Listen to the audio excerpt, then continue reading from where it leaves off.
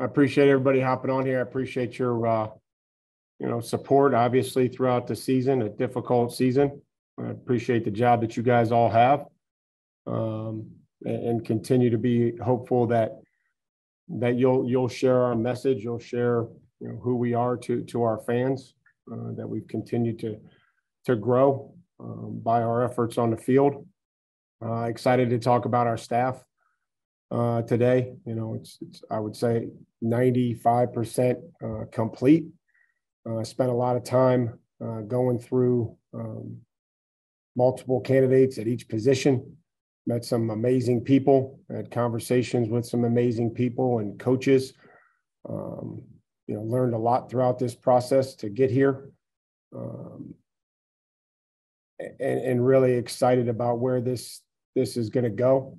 Excited about where this is going to go with my relationship with Rand, the relationship with our coaching staff and the personnel department. So this is it's a cool time to be able to discuss those men and women on our staff, and help you kind of figure out who they are. Teresa?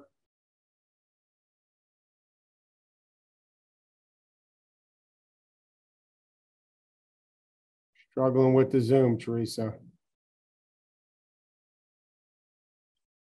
Teresa, are you there? I see her. No glamour shot.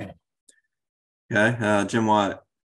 Okay, Mike, if you could maybe speak specifically about the search at offensive coordinator and why Tim Kelly ended up ultimately being the right person for the job. Yeah, I think it's the right fit for us at this time. It's the perfect fit. Met with some really good candidates. One that we were able to bring on here in our staff to help assist and support Tim and our offense and coach our quarterbacks and our passing game coordinator. But I think what Tim ultimately was able to do was be able to provide some familiarity and some carryover to what we were doing, because I don't think everything's broken. I don't believe that. But then also be able to, add some things that, can really help us and take advantage of some opportunities. I've seen him, call games in this league against us. Felt like he has a great feel for the game.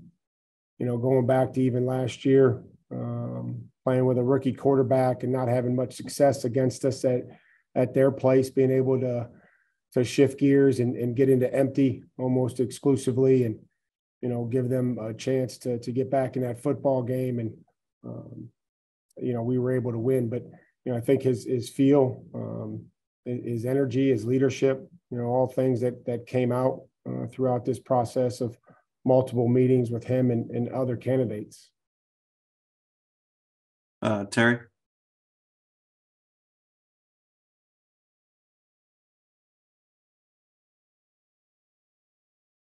Should have went in person. Teron? What's up, Coach? My question is in regards to the collaboration side of things. Like, how do you see everything working as far as Charles London as pass game coordinator with Pat O'Hara in his role, as well as Tim Kelly and your addition as well? Well, I think all that is, we have to work through those types of things. I think that, the one thing that I really appreciated from where Charles has been is having been with Tim and then gone and done some stuff on his own and bringing some of what he's learned from Chicago, his time in Chicago, which what was valuable, his work in Atlanta, which is valuable. And so, his number one priority is going to be, coaching the quarterbacks, and then the pass game coordinator. I think that's an assist role, and that's, providing ideas and support and, helping Tim and everybody involved work through the weekly game plan and how we want to start off the spring and what we want to do and how we want to install things and maybe how we change the terminology.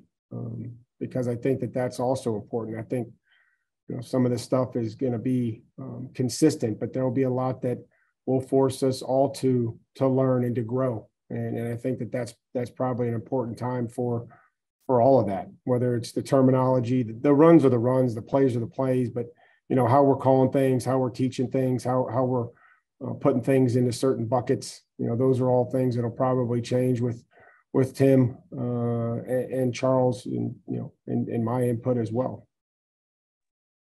Let's try Terry again. Mike, can you talk a little bit about, I guess, the thought of, the hiring Tim in-house versus maybe hiring an offensive coordinator from the outside who might bring in different ideas and a different system? Well, I'm confident that there will be new ideas, new, concepts. Again, there's a lot of things that you can invest your time with, and we're fairly certain that where we've invested a lot of our time is been in one particular system. I know that'll change in the spring. I think this will be a great time to figure out how much you want to invest in some of these other schemes and these ideas. You have to, every offense and every defense, everybody has to have an identity, which is critical. Things that you're going to be able to do and then have plays off of it. So in my interactions and my meetings with Tim, I'm very comfortable that there'll be continue to do the things that we do well, the things that we feel like we do well, that we want to continue and enhance, and then bring in new ideas that he has, that Charles has, or even other guys on our staff. I've got Teresa's question here. What do you like about Lori and what she can bring to the defense? Well, I thought her knowledge was excellent. I enjoyed our meetings that we were able to have at the Senior Bowl. She's done it. She's done it. She's got experience in this league, and excited to be able to bring on somebody that's worked with a lot of great players and been around great defenses in Tampa. So that and I know that she'll primarily start out working with the outside linebackers. I think that her and Ryan Crow will make a great team, and he'll help her as she transitions to working with the outside linebackers. Corey Curtis.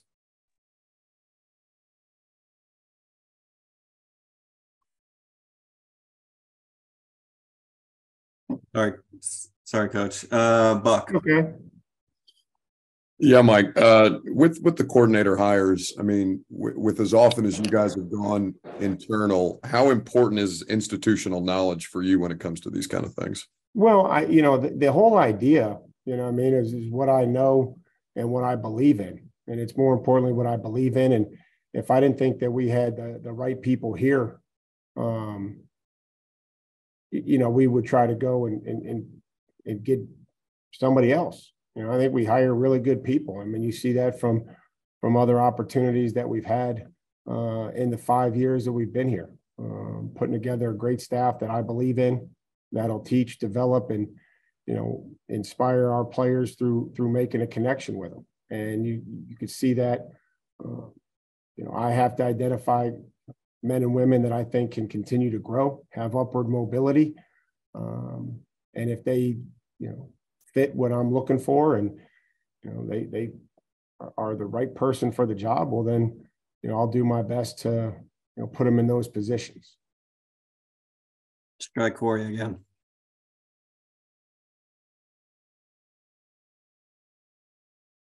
Or not. Paul Carthy. Thanks. Hey, Mike, can you talk us through a little bit what Tim's role was as passing game coordinator last year? The times we were out there, we saw him during individual, often with the tight ends only. And we'd like to know, I think, a bit more about what he did when we weren't there. Yeah, I mean, I had asked him to, I don't want him standing there holding a clipboard, charting passes. So I asked him to focus and assist with the tight ends at practice, or an individual, be an extra set of hands. I like everybody that's out there to be working, doing something to help the football team or the players. Yeah, and then there were, his outside of the time of practice, it was, a lot of preparation in advance. And I think he would come into Todd and be able to meet with me and say, hey, here's what, this is what we can expect. He was able to work ahead. He wasn't focusing on, necessarily calling the game. I think he was helped put together the first and second down passing game, and would communicate with Todd, look through the third down, present that, and then ultimately, we go in with a game plan, and then, it has to get executed, and it has to, and somebody's got to call it. So, it wasn't like when it was a pass, it was Tim's responsibility. Tim was here to support the offense and to provide, working knowledge of the defense, and to be able to help with the first and second down installation, third down, and then worked with Todd as well as myself in the red zone. Joe Rexrod. So following up on that, Mike, so with Charles, then would that part of his job be the same in addition to coaching quarterbacks, or is it a totally different role that's primarily focused on quarterbacks? Well, I mean, it's going to, he won't be able to probably do as much going forward, Joe, with the responsibility of the quarterbacks.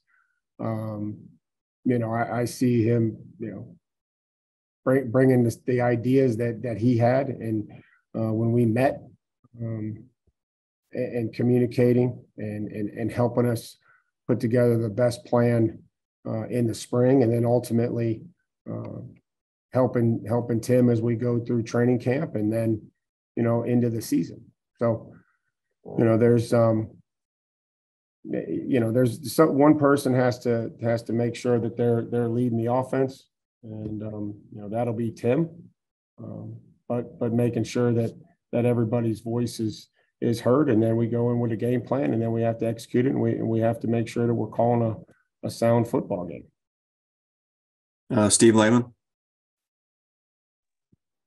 Mike, two quick ones within one here. Number one, everybody's speculating on how much the offense should or should not change. How much would you like to see the offense change from what it was with this new cast and crew? And you're shuffling a lot of pieces there on offense. Is there a value to having sort of fresh eyes and new spots as they take on these new roles? I'd like our offense to be, there's things that I believe in. I think that, you have to be able to be efficient throwing the football, and we weren't as efficient as we needed to be. We turned it over too many times. I think you have to take care of the football. I think you have to, play with a physical style, whether that's throwing the football and you got guys that are cleaning out the pocket. I believe in mixing tempos, having the ability to play with different personnel groups, and really finding out what we have available, what we're able to add to the roster, and being creative with who we have, and not just having guys that are in there when we throw the football, or having guys in there when we run the football. I think looking for speed, looking for versatility.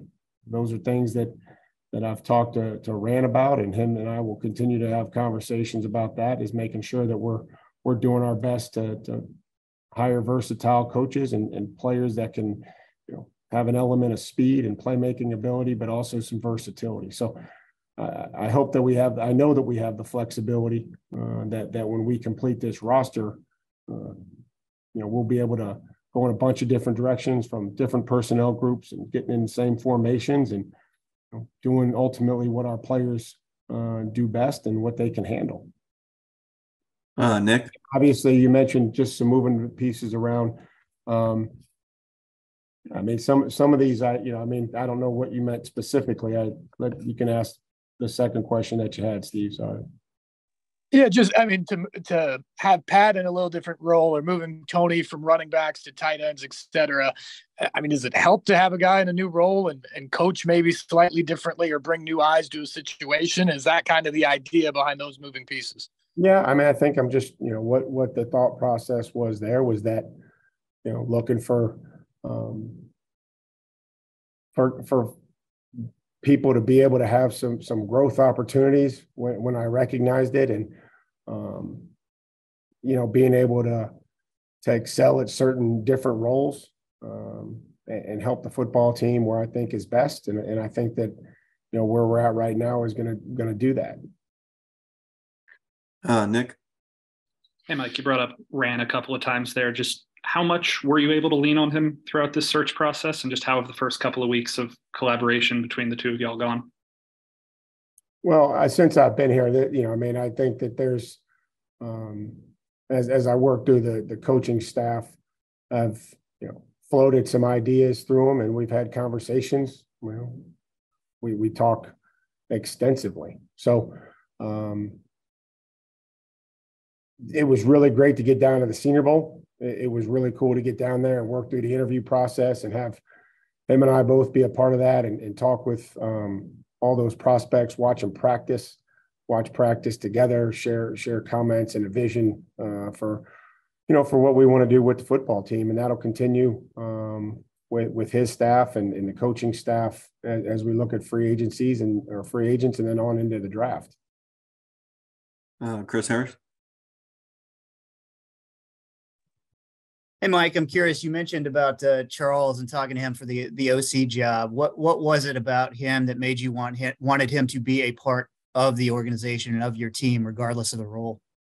Well, I really just enjoyed the interview. Really did. I think going down to the Senior Bowl and watching his demeanor and his presence on the field and his interactions, with those players down there was really somebody that I wanted to, try to be a part of our staff. Gentry. Yeah, Mike, with Tim already on staff last season, did you consider expanding his role in this way previously, either before the season, during it at some point? And a couple of years ago, did you make an attempt to kind of reach out and talk to him for that then? Well, I mean, there's, I have to make decisions, Gentry, and I don't know if, during the season, anything really would have mattered. I really don't. And I think that what I'm focused on is where we go, from here, where we're able to grow, where we're able to find a way to protect our quarterback, find a way to continue to drive the football, have less non-efficient plays and runs, and be able to convert third downs, score touchdowns, get to the red zone more often. I stand behind what we do in the red zone. We just got to get down there more often. And so, I mean, I've met with Tim. He was under contract in Houston. So, when we were able to add him, we added him in some capacity. Jared Stillman. Hey, Mike, what does today's news mean for Ryan? Well, I don't think anything. I mean, I talked to Ryan. I let him know which direction that we were headed. He's I don't want to speak for him. He seemed excited, about what we were going to do and about who we were doing it with. But again, Rand and I are evaluating the entire roster. The players that are under contract, the players that are going to be potential free agents here pretty soon. So. Ryan's in here every day, and he's, excited about where things are headed. So, other than that, I don't know what to tell you other than being able to say, we've got to get ready here to add a lot of pieces and find ways to do that.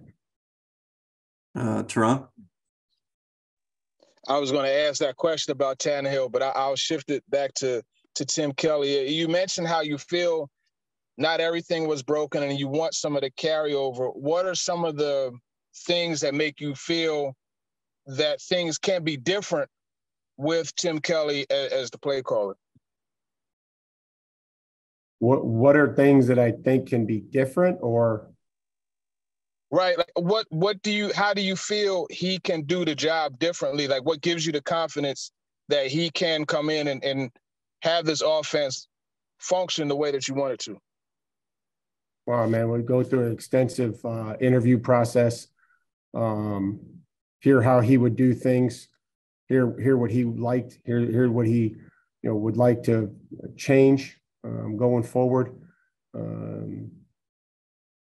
His history as a play caller, his history working with different schemes, like I said, in Houston, and being able to have a great feel for the game, being able to work with Charles and the rest of our offensive staff, bringing some energy, and taking the guys that are going to be here, especially some of these young guys that really started to come on, and build a system for them and help them learn, get lined up, know what to do, and be able to play fast and aggressive. And that's the most important thing. Sam? Hey, Mike, you mentioned thinking that moving Tim's role earlier into the season wouldn't have mattered much. I'm just curious if you could elaborate on that and why you felt like shifting his responsibilities doesn't help you moving forward or with the current move. Yeah, I think really, Sam, and I appreciate everybody's question, and I appreciate the fact that you guys would show up here to cover this and support our staff. My focus is solely on this football team moving forward, the staff that we have in place, the people that are here, working with Rand and his staff, communicating with our players, finding which ones we're going to bring back, and potential free agents, and who we're going to add, and putting together a great scheme and playbook, and how we want to install, and how we can make it player friendly, and ideas on teaching, not about where we were in October, or the state of the team in December and what we went through then. Just a couple more. Jim? And Mike, you mentioned your staff's 95% complete. Are you down to just running backs coach, and maybe where are you in that process? Well, that's still ongoing. There's a few individuals that are interviewing for other jobs that I've talked to, and we'll kind of see where that goes, and try to find the best person that can help us in that position. Joe Rexford? Moving on from Keith, Mike, and then promoting Jason, what is that comment on the offensive line coaching, and why did you make that move? Why did I promote Jason? Well, both moves, moving on from Keith. I'm not going to touch on the people that aren't here. Appreciate what they did. You realize that, just as the same that we want to develop players, part of our, challenge is developing players and understanding that who they are when they get here isn't necessarily what their finished product is. And, we don't care how you get here. We just care what you do when you're here. And, I think Jason is a great example of that, fulfilled a role and was able to build a strong connection with the players. He's a great teacher. He's worked in multiple schemes. He was a head coach. It was probably one of the best interviews that I've had in 5 years, and interviewing different coaches. And so I'm extremely happy and excited to be able to give him this opportunity. I know that Sully will support him as well as we move forward with, that group and that unit that has to get better. And it starts by, finding some guys that can come in and develop and be coached. Last two. Paul? Two-pronged, if I may, Mike. The analyst titles for Luke and Pat, does that signal anything of a new direction or approach for how you're looking at things? Well, just continuing to try to, want these guys to be a part of our offense, and not having a position group per se is going to allow them to, do some of that pre-advanced work, but also help and assist throughout our offense. And those guys have been here since I got here, and so I want them to be able to help us in a multiple ways, and confident that they'll be able to do that. Understand what you said about having good people in-house at the start, but it seems like more than a coincidence that when you do go outside for Tim or for Charles, that they're guys that you've worked with before.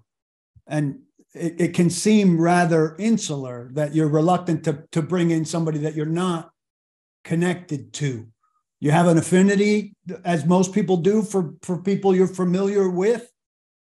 Well, I mean, I've enjoyed all the interviews that we've had, and I know, I think that's important. I don't think that's certainly the barometer in which we make decisions. I don't want to do that. I think that's we've had numerous coaches here that I've been able to work with. I think as a head coach, I come up with a bunch of ideas. Hey, we should do this, or hey, we should do that. And I'm confident that the coaches that we have here have and will continue to tell me, that's too much. That's not going to work. That's too much for the players, or, hey, that's a great idea. And I do think that's important, whether that I knew them previously or they came in here, from somewhere else. And you try to empower everyone to, hire great people and empower them to do their job, and be able to say, coach, that's not what's best for the players. So I think we have a great staff. I think we have great teachers. We have to continue to develop and, evaluate and bring in, great people, and then see where the talent level takes us, and be able to make decisions on what we want to do schematically in offense and defense and special teams. Steve Lehman, last one. Mike, I think the one guy we hadn't mentioned through this whole thing was Chris Harris on defense. How excited are you that was able to work itself out, and what he might be able to do in the defensive pass game coordinator role to assist Shane? Continue to, Chris did a fantastic job. So did Scott Booker, and Scott made it a difficult decision, and I really respected his growth and his confidence as he's continued to grow, and he'll continue to coach our safety, which he's done a fantastic job at. We were excited to be able to add Chris. You see, he's had a lot of interest from other places, and we'll support him, as he goes down to that road and his ultimate goals. But I loved his demeanor. I loved his ability to teach, and we'll add some ideas and help us, in what we've already done, and figure out what's too much, and making some suggestions or tweaks to stuff that we already do. Thanks, guys. Appreciate the time. Thanks a lot, Mike. We appreciate it. Appreciate you guys.